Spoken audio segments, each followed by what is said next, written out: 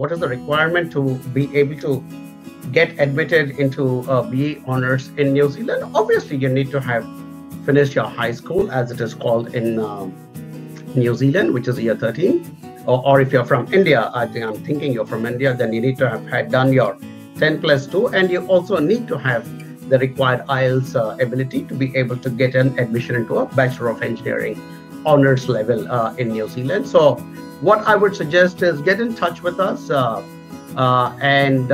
Yeah, absolutely. We would be delighted to work with you and help you.